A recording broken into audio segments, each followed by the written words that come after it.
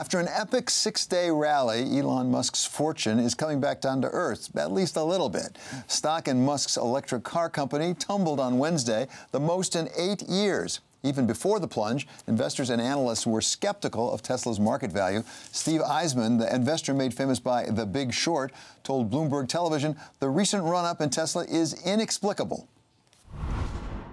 Look, everybody has a pain threshold, and when a stock becomes unmoored from valuation because it has certain dynamic growth aspects to it and has cult-like aspects to it, you have to just walk away.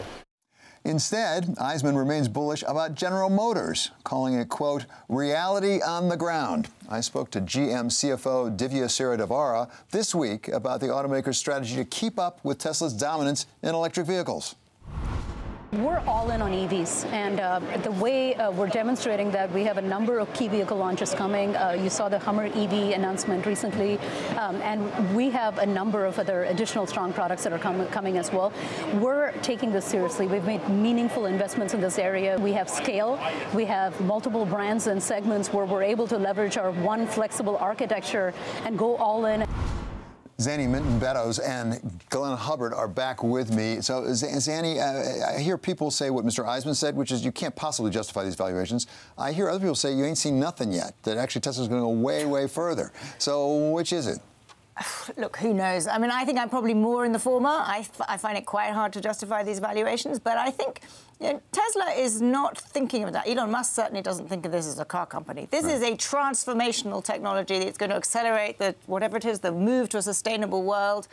And for a long time, he really failed to deliver, right? They had terrible production problems. There was lots and lots of talk about, were they going to run out of cash?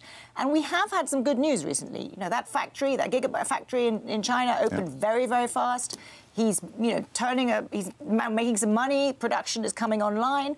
And I think if all things come together, it is true that unlike the legacy car companies, he doesn't have a huge legacy cost of the internal combustion engine. He has really got the battery kind of supply chain sorted out. So there is potential for them to be a very, very, very big player.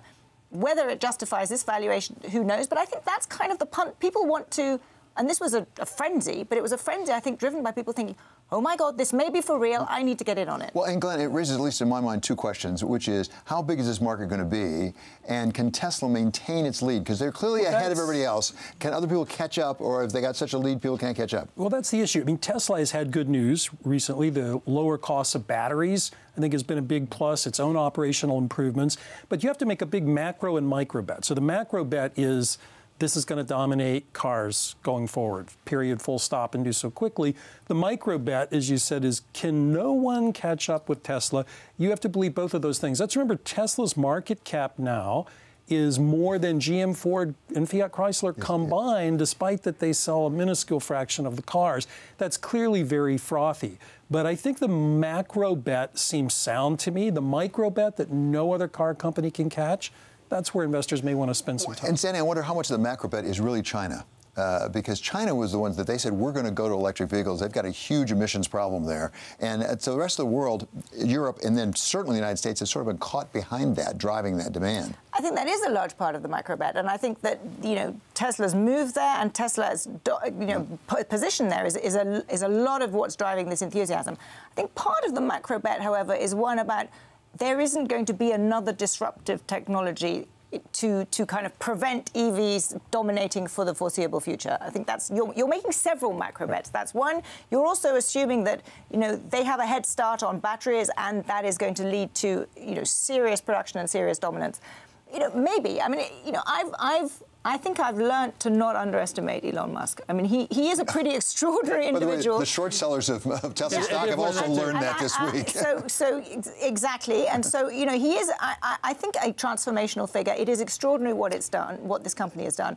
Nonetheless, this kind of surge and then even fall back of the last week seems to me to be devoid. I agree, but let's remember, transformational leaders often don't actually deliver at the end of the day. A visionary is not the same thing as an effective leader. Alfred Sloan or Henry Ford would have been very different kinds of personalities from Elon Musk. So a lot to say about him that's positive. Exactly. But you could argue that Henry Ford was not really transformational in the way that Elon Musk was. He certainly was brilliant and he did things. Correct. But there was nothing that he sort of invented from scratch. Correct. Unlike Edison, for example, who was transformational. And what happened to him? And remember, Edison created great social value, but appropriated not that much of it for himself.